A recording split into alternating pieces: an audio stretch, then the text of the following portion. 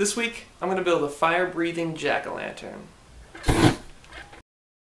I probably don't need to say this, but this is a dangerous project.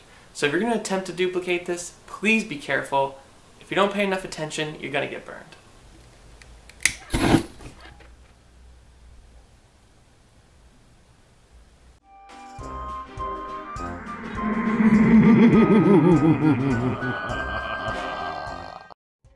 The heart of this project is a Glade automatic fragrance sprayer.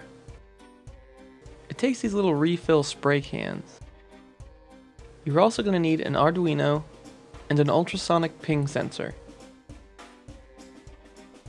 To see how this thing works, first open it up, then put in the refill can. Turn on the power switch. Once the light flashes 3 times, it'll spray. After that, it'll go based on the timer setting. Let's see if we can use this to make our jack-o'-lantern breathe fire. And it works! That's because if you look at the label, you can see it contains acetone. And we're going to tap into this button down here. Pressing the button allows you to manually release a quick burst.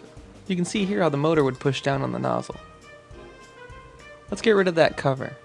Just press on the tab, and it comes right off. Now we need to remove the 3 screws that hold on the top cover. These screws are a triangular shape, but if you have a flat screwdriver that's just the right size, you can get them off using that. Once the screws are removed, we can just pull the cover right off. This reveals the circuit board. Let's pop out the batteries, and then take off the circuit board.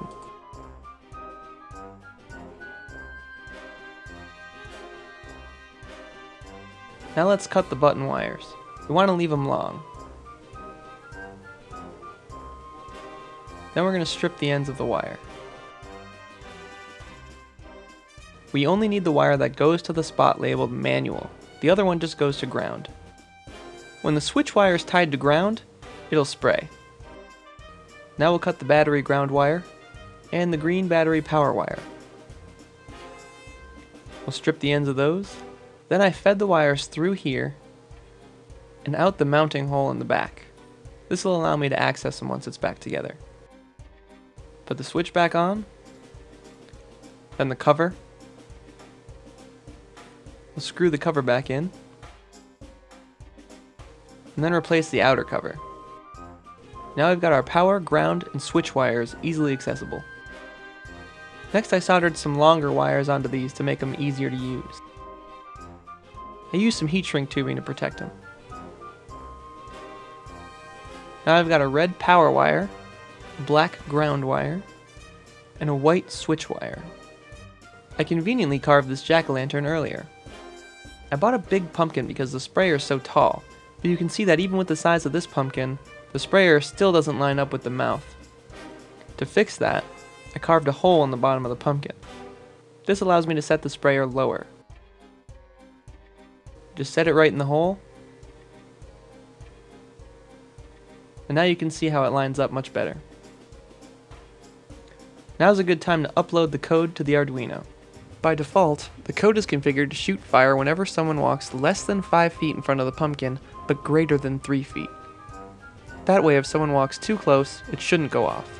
I'm going to mount the ping sensor onto the front of the pumpkin using some small nails. They just press right in like push pins.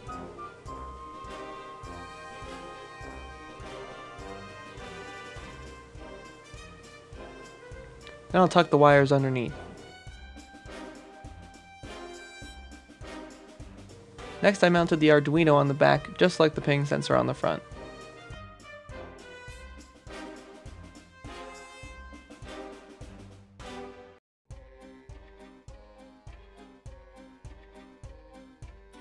Then I plugged in all the wires according to the comments at the top of my Arduino sketch. I used a 5-volt wall wart to power this thing. Here's what it looks like when it's done. Once the Arduino is plugged in and powered on, you need to make sure to power on the dispenser. Remember that once it's turned on, it's going to spray every 36 minutes. Here's where it gets dangerous. Light a small candle and place it in the mouth. It needs to be close enough to the sprayer that it can ignite. Let's give it a test. It works! How about in the dark? That looks really good. And that's how I built a fire-breathing jack-o'-lantern. Please don't try this at home unless you're willing to take the risk. You don't want to hurt yourself, you don't want to hurt anybody else. And don't forget to like or subscribe, and have a happy Halloween!